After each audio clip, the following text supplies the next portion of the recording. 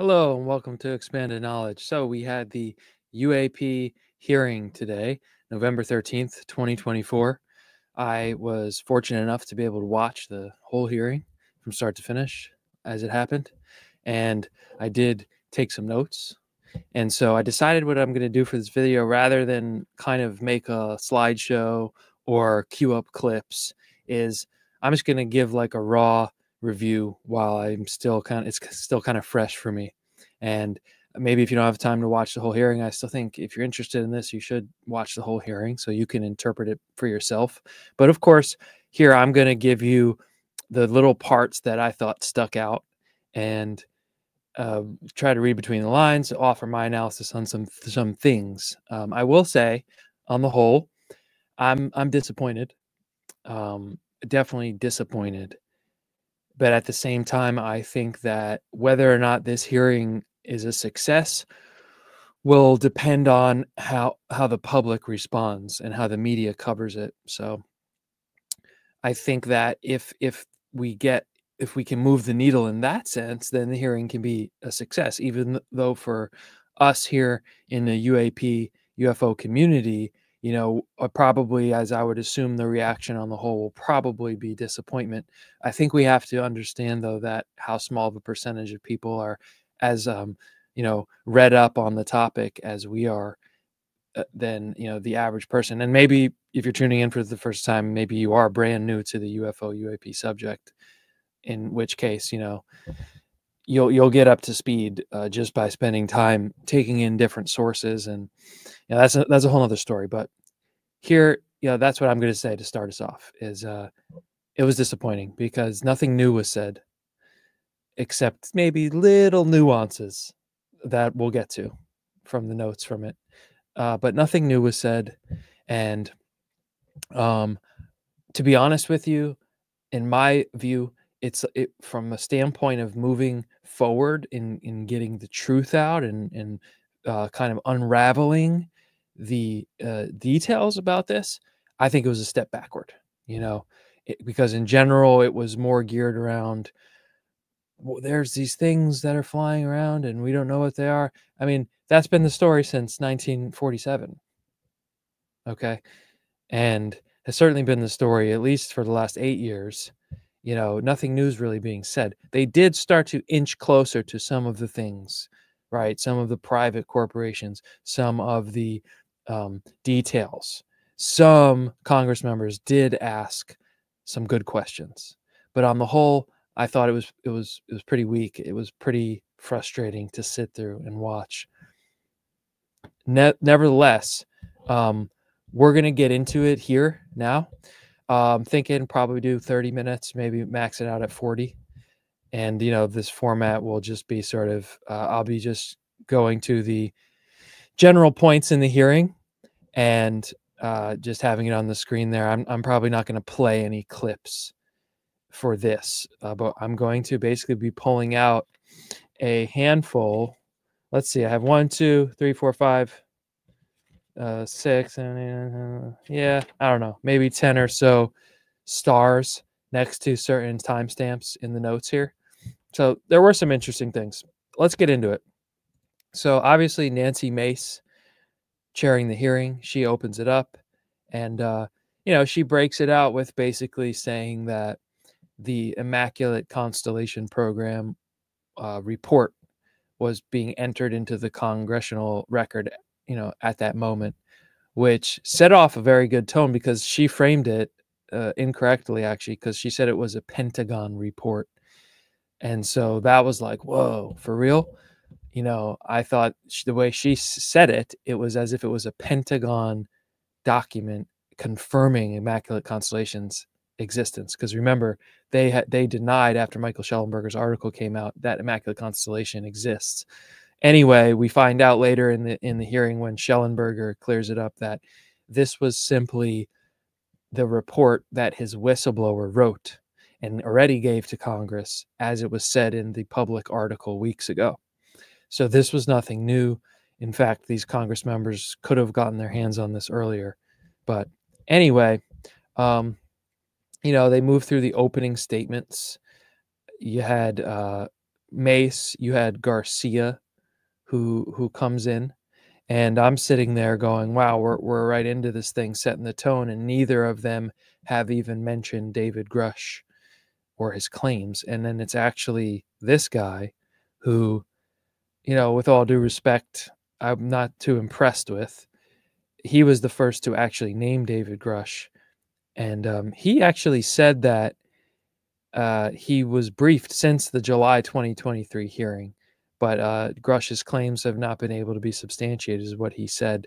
And I there was really nothing much there. Okay, then we get into Moskowitz, who we know has been involved with this, and I would say, on the whole, in the hearing, I was pretty happy with his approach. He was kind of assertive, a little bit even aggressive, though he didn't really uncover anything. We'll get to his questions later. But what he did say in the opening remarks here that was important was he said that the for the record, that when they've tried to look into this, he's been stonewalled, as he said. And he said specifically, which I think is very interesting for this, that the panel members here, the congressional committee members, were asked not to have the hearings, and they were asked not to ask certain questions. So that's fascinating. Can we put Moskowitz on the stand and say, who asked you not to ask certain questions? Who asked you? I mean, is that classified? Do you have to go into SCIF to say who asked you not to have the hearings? That seems like that'd be pretty important information. But anyway, moving along here, Mace, Mace opens up with the first round of questioning. Actually, not yet. All of the members make their own opening statements, and so Gallaudet goes first, and he just read his opening statement, which was already available a couple of days ago. So I didn't really find anything interesting there. Now, in Elizondo's opening statement, he makes a quote, that could be a soundbite, and potentially, could be something that, say, like the mainstream media or influencers could grab and run with, because he says, quote, "We are not alone in the cosmos," matter of factly. So, I thought that was interesting that he says that. And then shortly after that, in his opening statement, he did say something that to me was new information. I don't know if he's already said this. I listened to his News Nation interview. I listened to his Joe Rogan interview. So probably the two biggest interviews he's done, although I know he did a huge circuit interviewing in a bunch of places. So I don't know if he's said this before, but he did say it in his opening statement. He said that there's a specific person at the Pentagon that all UFO, UAP inquiries go to this one person who's a psychological operation officer, which is pretty interesting for him to state there as a matter of fact of what's going on, because that's pretty telling if that's true. And, he does refer to and uses the word cabal in terms of who's covering up the UFO information. So, we move along here, and and the other thing that he does say here, to his credit, is he says in his opening statement that Congress needs to use their subpoena power to get witnesses on the stand so they can pry into these programs. And as he puts it, the hostile witnesses, like we heard David Grusch say. And this is true. He's the only person literally in the whole hearing who says the word subpoena, which is probably the most powerful tool that Congress would have at this point to, if they actually wanted to bust open the truth about this, would be to subpoena the key witnesses, which are already available to them. Well, they're at least available to the Senate and House Intelligence and Armed Services committees. That's a whole other story as to why they're not even here. Well, let's talk about that later. Moving along here, okay, Schellenberger gives his opening statements. This is the journalist, and he clarifies for us that the report was written by the whistleblower, wasn't written, with it as an official Pentagon document. And there's really nothing of note that I had in his opening statements, nor did I have anything of note in Gold. The guy, this guy, his first name Michael, I think so, Michael Gold. he basically just said that he thinks NASA, because they're so popular, which he makes an interesting point, right? Is like NASA's an agency, space agency. People have like NASA shirts. There's like a whole public kind of perception of it. If they could be a leader on this, that could make an impact. That was kind of like his point. And sure enough, and we'll get back to what he says about NASA later, but we can see that NASA's been very much not transparent on this issue and many others in the past. And we know that Tim Burchett went on the record saying that in the year and a half ago hearing, they had more witnesses, but they were scared away. And one of the agencies that scared them away was NASA. So it doesn't really add up in that sense. But we move along here, and Nancy Mace comes out with the first round of questioning. And she gets off to a hot start, in fact, because she's very abrupt. She's very like, just tell me yes or no. Don't elaborate unless it's necessary. And then boom, she just rapid fires questions. Now, it sort of made me think, like, I think the whole hearing setup is ridiculous. And I haven't studied this in more depth, but I don't know if they have to do that. Like, they have to have a certain number of committee members that each get 5 minutes of questioning. But I'll be honest with you, the 5 minutes strict timing of questioning is ridiculous, I think.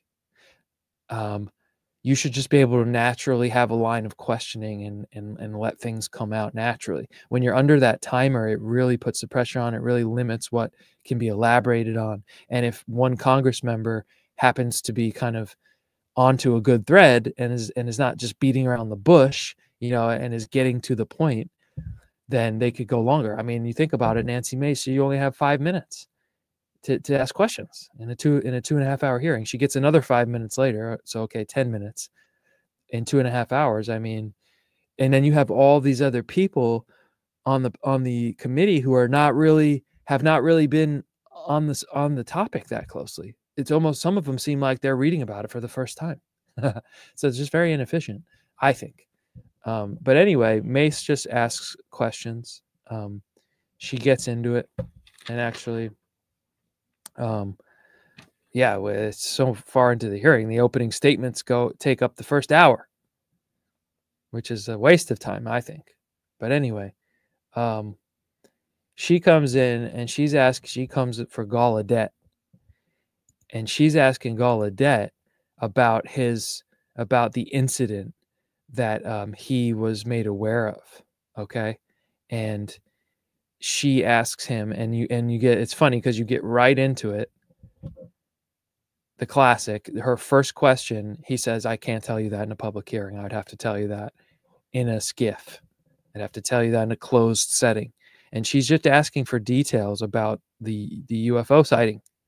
And she pries it out of him, the shape. And he does say verbatim that it was disc shaped. So again, I thought that was unique, because I've never heard him get that specific before. And apparently he said they call it a button, but a disc-shaped UFO is what was seen by whatever he was involved with. One of the cases that he was made aware of, it was verified that they saw a disc-shaped UFO. And it's just interesting because, we go all the way back to 1947 and actually even 1945, and we have Air Force reports from Air Force personnel of disc-shaped craft. And they're still out there, which is pretty interesting to think about. And she asks other questions. They say they can't discuss the specifics about the crash retrievals. Now, she does ask to Elizondo. She asks him, do you think that they are non-human intelligence, or are they secret, human programs? And to his credit, Elizondo does say they could be both, and that we just don't know. And you could tell, if you want to read between the lines, that Mace is kind of trying to get to the heart of the matter here. Maybe she's been informed enough from the various perspectives in the UFO subject that it seems that there really is a non-human intelligence. Of course, that's what Grusch's claims are, but also that there's been reverse engineering for a very long time. since the late 40s at least. And that so a lot of what's being seen and operated might actually be reverse engineered human technology. And even in Michael Schellenberger's, who's sitting there on the stand, his witness who wrote this report that's sitting all there in Congress's hands he says in it verbatim, alien reproduction vehicles, which means workable, functionable UFOs that are human designed based on recovered alleged alien technology. So it seems like she's up to speed on that, because that's what her questioning, she's going straight for that. And she asks Elizondo, after that question, are these in private corporations? And interestingly, and I thought that this was pretty interesting, Elizondo, when she asks him about the private corporations, he says, I'd rather not talk about that in a public setting. Yet, when he did the interview with Ross Coulthart on News Nation, he had no problem naming all of them. I have another video on that. Raytheon, Lockheed Martin, Boeing, Northrop Grumman. So he will say it on a News Nation hearing, but under oath to Congress, he chose not to say that. And I don't know if that's in his book. I'm assuming it is. But interesting that he would choose not to name them for the record in the congressional hearing. We waited a year and a half for this. It's been 8 years since he's come out. He finally gets in front of Congress for the record. Interesting choice. All right. So we move along. Here. And next up on the questioning is Moskowitz. And let's see here. Moskowitz asked some questions now. And I actually didn't really have anything good from his. What he does do, though, that's interesting, is he grills Luis Elizondo pretty hard here. And he grills him about, because Elizondo said he signed a form that said he was not allowed to give any details about the crash retrieval programs that he was made aware of and that he was, witnessed. So he says, I can't tell you anything. And basically Moskowitz just grills him and says, where did you sign this? Who was there? Yada, yada, yada. And it's a little bit tense, but nothing really comes out of it. And, but it's an interesting little line of questioning. I would say if you're going to watch back different 5-minute chunks, I would watch Moskowitz's. It was pretty interesting. Now, interestingly enough, this guy, Grotham, actually is the first one to ask directly about David Grusch. In this line of questioning, we get some bits of information out of some of these gentlemen. For example, Gallaudet says that when he met with Arrow, they tried to basically create a disinformation campaign on him so that he would kind of back down from this. And part of that, very interestingly, he said in the question, he said part of that was them telling him, or trying to tell him, that the Tic Tac was a U.S. technology. And even in my last video, I addressed those claims that have been made, that not necessarily a U.S. government technology, but like a quasi-governmental, whoever is really running this, like private industry and whatever interests that have, done this secretly, but it's human nonetheless. Those are the claims out there, and that the Tic Tac's not necessarily an alien spaceship.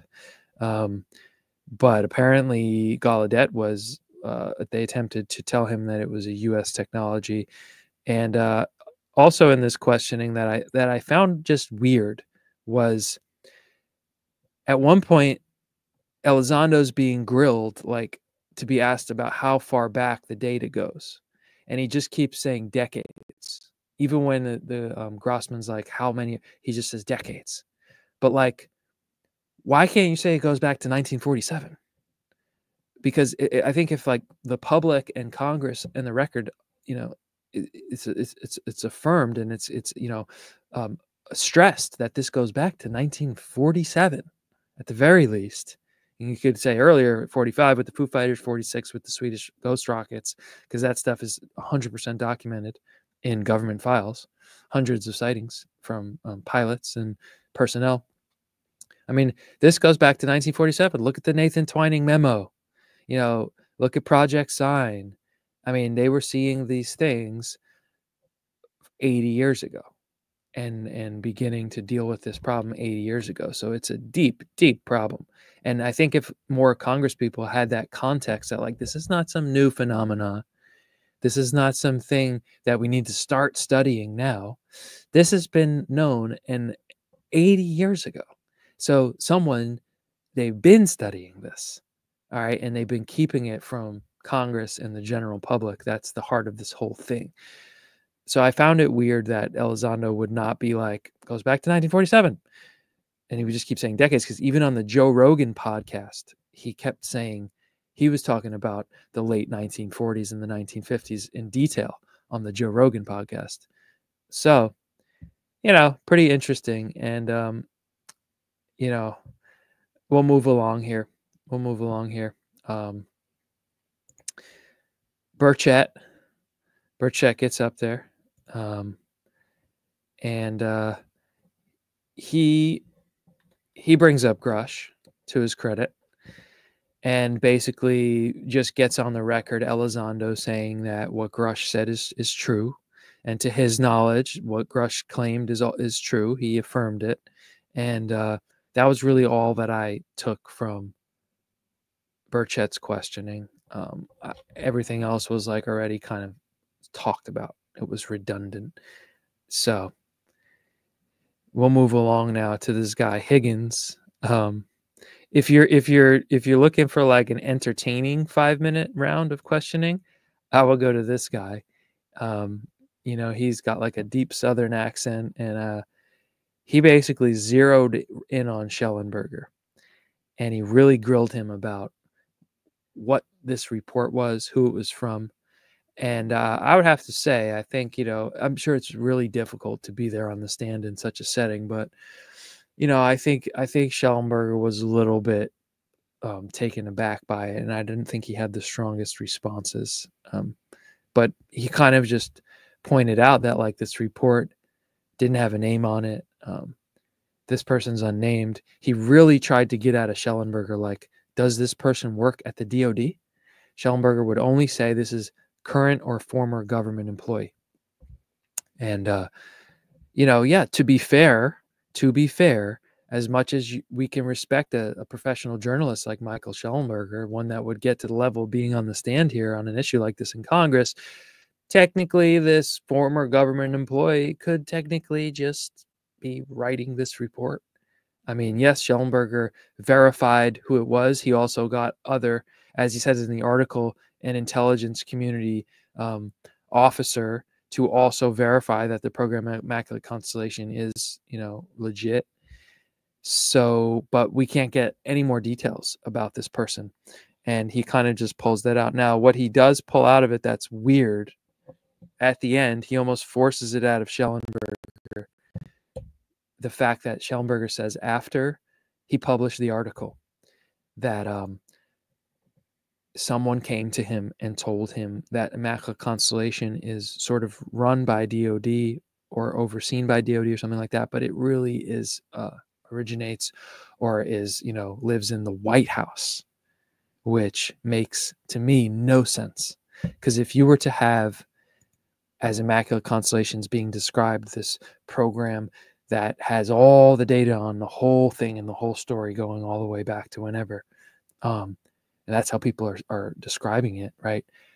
Why would it be in the White House? The presidents are the ones who, again and again, each administration, they ask about it and they're told that there's nothing there, or they're read in and then they say they can't talk about it. And I am very skeptical of the idea that Immaculate Constellations run out of the White House. But that's what Schellenberger said this one person told him after he published the article.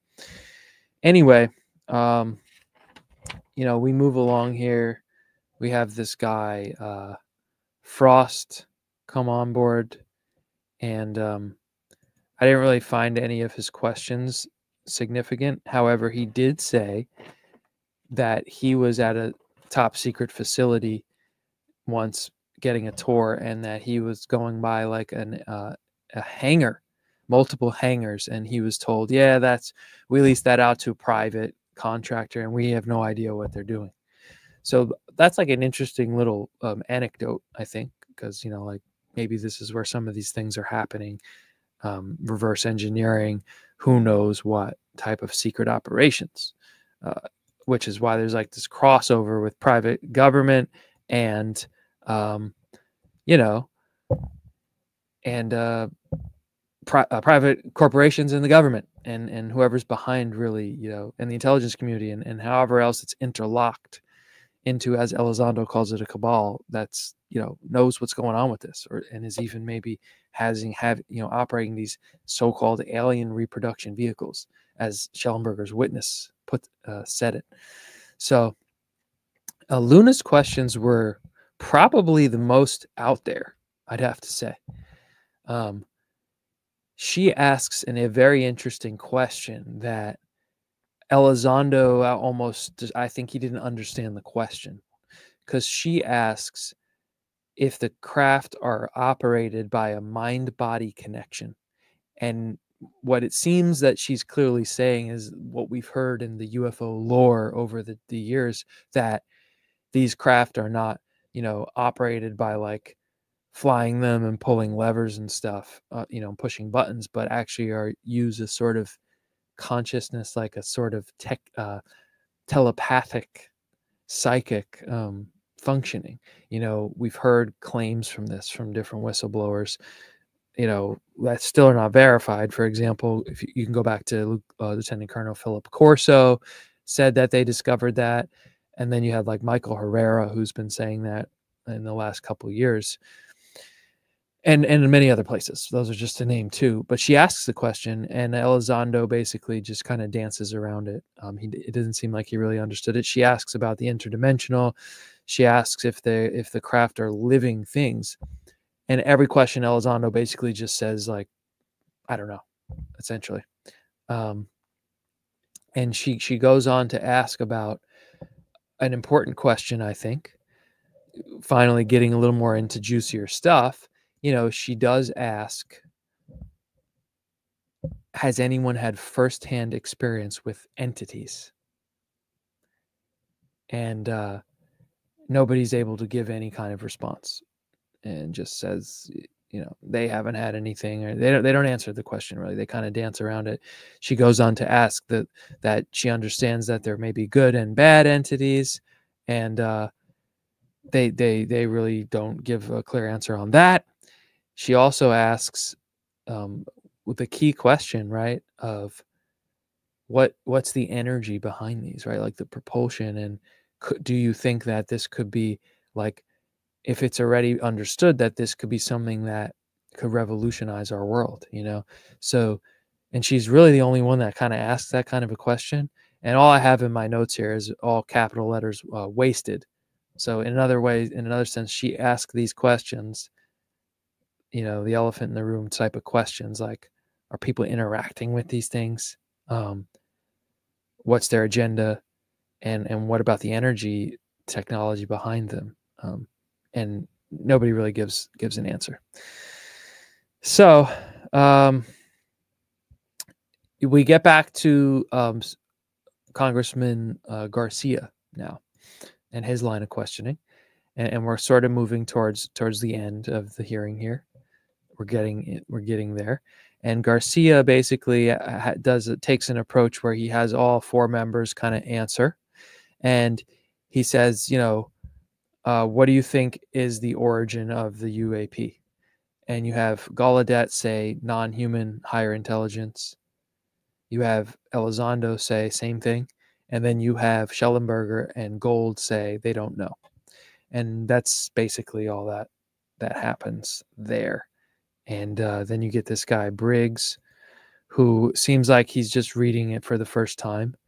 And it's really like nothing there. Now, if I were to tell you right off of my initial reaction from watching the whole hearing, and you were to say, like, which person asked the best questions, or like kind of stood out to you, it would actually be Burleson, this guy. because he got to the heart of the matter, okay, with his measly 5 minutes that they all get, and he goes right for it. He comes at Elizondo saying, "Yo, where are the materials at?" And he first brings up the thing that we all know about, that's documented, and that's pretty huge, which is it true that OSAP was supposed to get UFO materials from Lockheed, right? And that they were blocked. And Lou Elizondo says yes. Burson even brings up Christopher Sharp, because Christopher Sharp's reporting said that it was the CIA that blocked it. And Lou sort of just says, "Oh, I don't know the details of exactly, but we know." He says, "We know for sure that happened. We know for sure, it was blocked." And so there's that. Okay, that might be the most significant piece from the hearing. Maybe, that on the record here we have that a private aerospace company was going to give away materials recovered, said to be of exotic non-human intelligence origin, technical materials, was going to give it to a government-funded program to study, and that transaction was blocked by an intelligence agency. I mean, that should tell a lot right there. And thank you to Eric Burleson for asking those questions, but he's not done yet. He goes on and he says, stops beating around the bush. He says right to him, how can we get our hands on this material? How can we go and touch one of these craft? And he says, Elizondo kind of like just dances around the question, and he says, all right, well, what would you do? Like, what do you recommend we do? And Elizondo, he kind of again dances around the question, and basically leads to saying that that's what Arrow was supposed to do. And he basically says that Arrow, and maybe with the new leadership, Arrow will be able to do that, and that would be the body through which to get this done. Of course, the problem is, as we know, that Arrow has been, not forthcoming with doing a real job of this. We've had multiple government and military officials say that. You heard Tim Gallaudet the other day say that Sean Kirkpatrick, the director of Arrow, when Gallaudet met him, that Kirkpatrick told him, I'm a counterintelligence agent, and smiled at him, right? He said that the other day to Ross Coulthart. So, but yes, here's the thing, and I don't know if enough people are talking about this, actually. The new Arrow director is this guy Koslowski, right? I think his name is John Koslowski.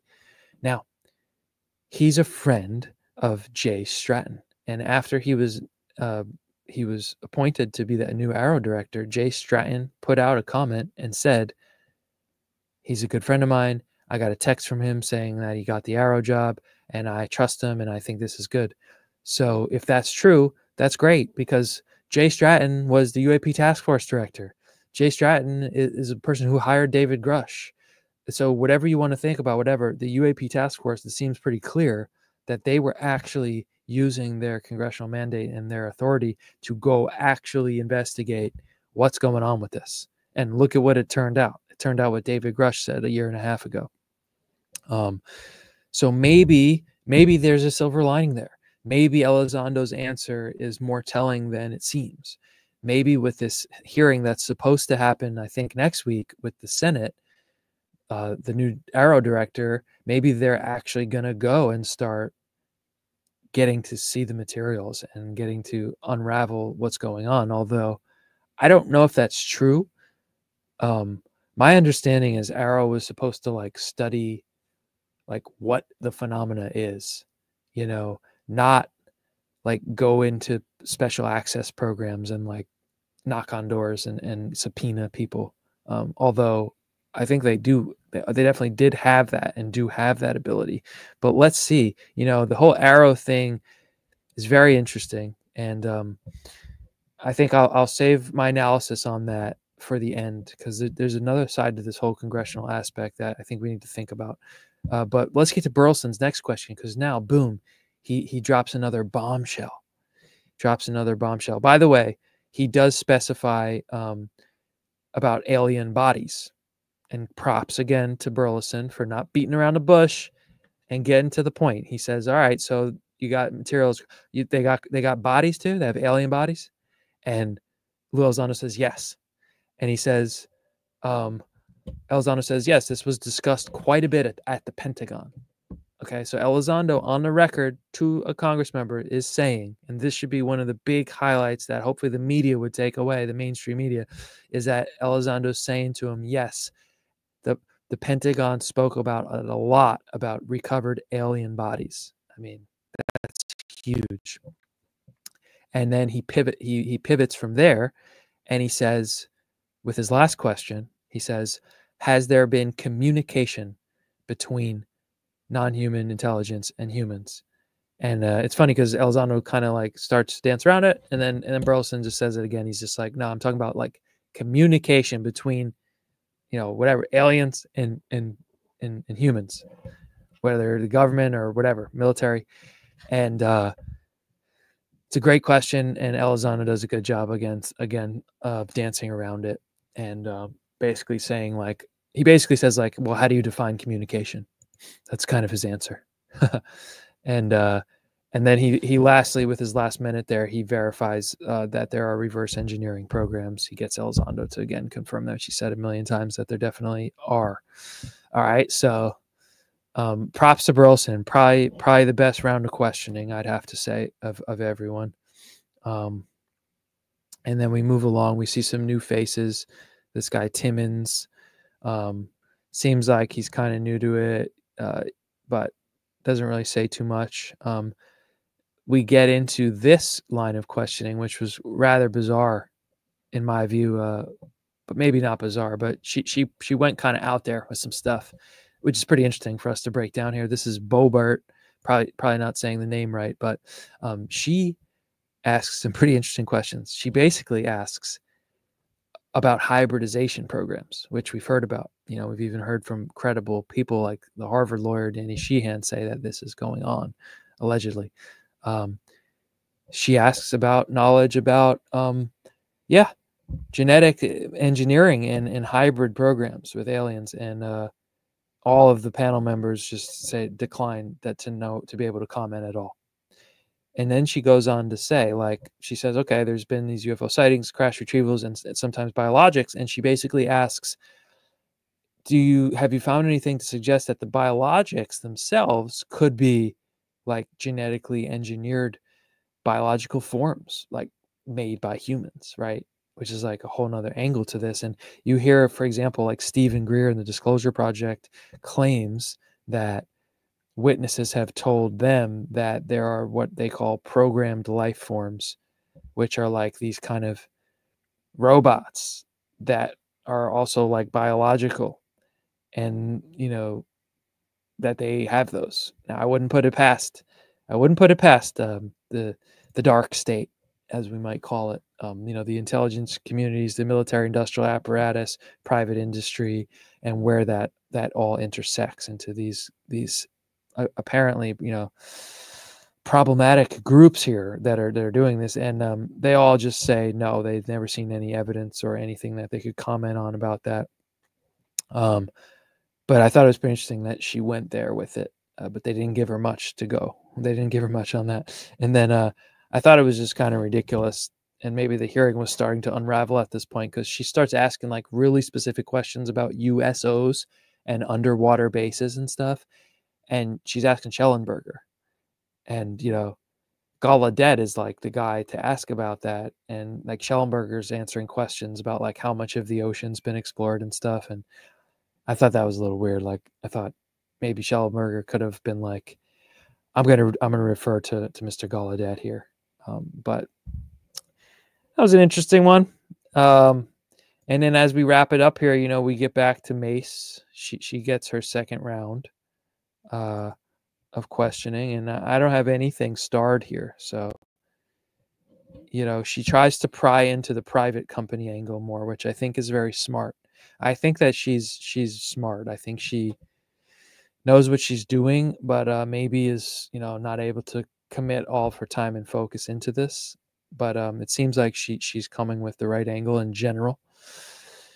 And Elizondo's very hesitant to like go any further about the private companies, but they do kind of focus on Lockheed, and he basically says that Lockheed is quote involved in a lot, meaning stuff in low Earth orbit or even in the sea, and not necessarily just aerospace. That they also have stuff in the sea. Now, she asked some decent questions, but like, she asked like, how do we get more whistleblowers? But like, are you really asking that to these people? Or are you like doing that for a reason for the public to hear that? Like, because I wouldn't ask them like how to get more whistleblowers. Like, that's something you can figure out. Um, I think that's something you can go to the appropriate agencies. You're the representative that should figure that out.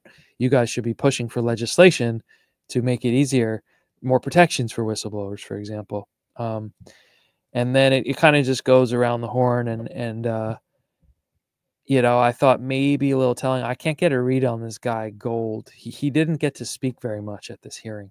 But one thing he did say that I thought was pretty interesting was and which is why I don't know if I trust this guy. He seems like a decent guy, but at one point he said NASA is quote the most transparent agency that he's ever known. And I don't know, people who have dug into NASA stuff over the years, it seems like they're pretty shady, and and even like Tim Burchett saying that NASA scared other witnesses off of a year and a half ago from testifying. And then you got Gold up here saying NASA is the most transparent agency in the world. It's a little bit of a red flag for me. But, at the end here, he kind of says, like, we don't know what intelligence really is, and we don't know what these technologies are. And he says, I think we're all going to be surprised when we find out. And, I don't know. We don't know these people. Like, we don't know what they might really know behind the scenes or what their agenda really is. But hell, I would have asked Michael Gold. I would have, if I was Burchett, right? I would have said, so, what do you think about the fact that NASA scared our witnesses off? What does that say to you? Be curious to see what he said. Yeah, I would have asked a lot of different questions, but some people did a good job. And then to end it off, we get Andy Ogles at the end here, and he comes in late. He comes running in at the end there, actually, which is maybe interesting in itself. But he goes through some of the stuff, and like some of the stuff was just frustrating, like stuff we've just been hearing about for like since the 60s, since before the 40s, and it's the same old. And maybe I'll elaborate on that at the end here, but let's just talk about the highlights from Andy Ogles. He is able to get Gallaudet say something that I think they all should have said, which is like how the implications of this. All right, because you're going to get a public looking in on this and going, interesting little thing, but like the implications are just massive. That's why we care about this, right? That's why I'm even taking time to talk about this, is because the implications would just be massive, be revolutionary. And Gallaudet does say there, quote, this is the greatest issue of our time. And then my last note on Andy Ogles here is he kind of brings in a good line of questioning, and he says, look, these are either an adversary like China, or they're ours, or they're some other non-human intelligence. And he says, and he's, I want to say he's on the Armed Services Committee, but I don't know. But I think he's kind of like, part of his job is to be knowledgeable on the threats that adversaries have. And so he says, I'm confident that China wouldn't have this before us, and that they're usually lagging behind our military air technology and aerospace technology. And so he says, so that means it's either we have it secretly, and we should know that we have it, or it's otherworldly, as he says. He says, quote, is it ours or is it otherworldly? And he says we must know, and he's right. And, he does say, like, it's criminal that it's been kept secret, whatever the truth is, and which may be a reason why it's going the way it has. One thing that Lester Nair said some months ago was that, if this is a criminal charges, this would be an investigation that's ongoing, would be in the Department of Justice, actually, and they would want to be keeping things on the low so it doesn't compromise it. So that maybe could be the reason why we haven't seen things move forward as fast as we'd like. And now, a year and a half later, after David Grusch came forward, and maybe why Grusch has been quiet, maybe why none of these Congress members have been able to meet in a skiff and get the exact names and the exact locations and the exact programs and all of this, because maybe this is being investigated as a criminal investigation by another department, like the Department of Justice. So, all in all, that's it. That's what happened. That's the rundown there. And I would say, yeah, on the whole, it's really going to depend on how the media takes it. I'd say here's a silver lining, right? After the hearing ended, I was pretty disappointed and pretty despondent about it, because I felt like it was just like a waste. Like, you're talking about the same things that we've been hearing like for 80 years, like, yeah, they go over the nuclear sites. Like, we've known that. Like, the Malmstrom, they knew that in 1967 or whenever that was. And it's nothing new. You know what I mean? But this can all be new for people that are tuning in for the first time. And so it could be important in that way to go through all the rudimentary stuff that you and I probably all already know. Those of us who follow the UFO subject for a while now, the public needs to hear it. And here's the silver lining, right?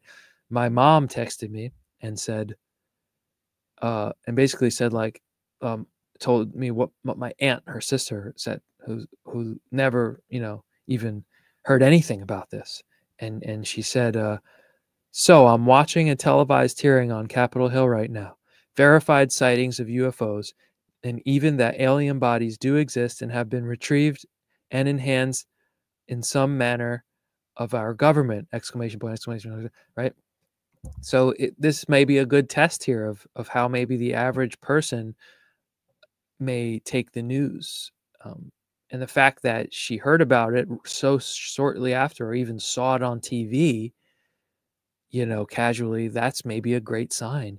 And it seems like at least that was communicated, right? Maybe that needed to be communicated again, even though we know this already from a year and a half ago. It seems like the media and the apparatus of the psychological operation apparatus behind this all was able to suppress it enough that it didn't reach a mass level where people got into it. I mean, there's still people, as of weeks ago, that just never heard of David Grusch, never heard of the hearing. Or the details about it. Never heard of the UAP Disclosure Act. So, maybe this is a good sign. And again, it goes to that point. How the media and the public react to this hearing is more important, I would say, than the hearing itself and where we'll go with it. The fact of the matter is this, though. This is the House Oversight Committee. As far as I know, nobody on this panel today, except maybe Ogles, maybe one or two other, but the vast majority, none of them are on the authorized committees of the House and Senate of the U.S. Congress that are allowed to receive this information and whose job and a special authority it is to oversee this information. And that's the Senate and House Armed Services and Intelligence Committees. And you see none of those people here today. And you see that they haven't started a committee to investigate this, that there hasn't been any movement on it, aside from the UAP Disclosure Act, which I personally have a lot of issues with. I think it's a bad idea to give the president ultimate authority over who's on this panel and if information gets disclosed or not. Because like I've said in previous videos, if you read the details of the UAP Disclosure Act, ultimately the president can disclose information up to 25 years and indefinitely beyond that. So do we really want, what information is shared about our reality to be in the hands of the president? I mean, give me a break. Give me a break. So I don't think the UAP Disclosure Act, as it's been designed, is the right route. We hear the same thing again and again now. When every time a Congress member asks, the right question, and like Burleson did here. How can we get our hands on this? How do we move forward? And they say, I can't speak about it publicly, where you could go. I've talked to you about it in a closed setting. Well, why don't these closed settings happen? You know what I mean? Something behind this is really not adding up, I think. And maybe it's a controlled disclosure, or maybe it's just the power structure that wants to keep holding the secrets, just keeps delaying it as much as possible, and they're succeeding with a degree of success there. So we'll see what happens. We'll see what happens, and we need to get the firsthand witnesses up there. We need to get a guy or a gal up there and to say, so you worked from this year to this year at whatever, Area 51, or you worked here. Is it true that you put your hands on a craft that was determined to be of a non-human origin? Yes. You saw a biologics that were non-human in origin? Yes. Okay. You don't have to give the details of where, when, how, why, who, but come up on the stand. We needed to get to that level. Maybe, because that would be like just like a shock to the public. Maybe they needed another hearing like this to corroborate last year's hearing, to kind of be on the same level, even though I feel like this is a little bit of a step down, because they're talking about the same things they were talking about at the 2022 hearing. We already know that the objects are out there. We already know that there's videos of them. Another detail that popped up here actually is that Schellenberger was asked, and he said to his understanding there's hundreds or thousands of high-res videos of UFOs. So yeah, I don't know what's going to happen. I don't know what's going to happen. We see that some interesting appointments that the president-elect Trump has said, in terms of, for example, Secretary of State Marco Rubio, who's been pro, UFO disclosure, although some of his other policies are personally, I find problematic. He seems to be like a neocon, but I do like what he said about the UFO stuff. The CIA director that has been talked about, what is it, Radcliffe? What he said about UFOs seemed fair. So is the networks being set up that will actually move this issue forward, or will they just use it to continue to, boost up the military-industrial complex? And will they use it for some other type of psychological operation? I don't know. And I got to say, this hearing, more than I was excited for this hearing. I was genuinely excited. I genuinely thought that we were going to see, something new come out of this. And, it was disappointing. And so for me, I'm kind of like feeling like a little bit of taking a step back from it, and just understanding that if we're going to be waiting on the government to get us, more information on this, we're probably going to be waiting for a while, and then we're not going to get the full picture even then. But I hope we can walk away with like a balanced takeaways here. There were definitely some positive signs. They definitely are still open to the idea that there are secret, non-governmental or quasi-governmental entities that might have a handle on this technology and are doing something with it. Plus the fact that it seems, according to all the testimony and the evaluations, that there really is, we really are not alone. And there really is another type of intelligence form out there that's behind some of these technologies. That's still all on the table, which that's a good thing. And the fact, like I showed you, like that my aunt heard about this already, and that's her takeaway, right? Is like what I read to you there maybe is a good sign, because if we can get greater public awareness on this, then that's a win, and maybe in the next hearing we'll be able to move forward. But You got to get those witnesses in. I really didn't like how nobody focused on that aspect. Maybe they had an agenda. Maybe they just wanted to keep it simple for people. But this was an opportunity we had to wait a year and a half for. And damn, man, I would have definitely pried into, where are Grusch's witnesses? What can we do to move forward on this? But I think part of the reason that didn't happen is because this is the House Oversight Committee. It's not the Senate Intelligence Committee. It's not the House Intelligence or Armed Services Committees who would have the authorities to kind of pry into that classified information, which they already have. That's why we've had the UAP Disclosure Act and so forth. So, yeah, I think we'll end it there. And we'll see what happens. I'll be curious to see what people say and pull out of this in the next few days and over the next week or two. And I'd be curious what the follow-up with the public response is. I'd be curious what people think about this Michael Gold choice. I think it was a little bit strange and raises my red flag a little bit, just to call NASA the most transparent agency, that there is, based on, what a lot of researchers have uncovered over the years. But anyway, that's the hearing, guys. We waited a year and a half for it. We were excited about it. I was excited about it. And hopefully there's a silver lining. So thank you for watching once again. Have a great day, and I'll see you in the next one.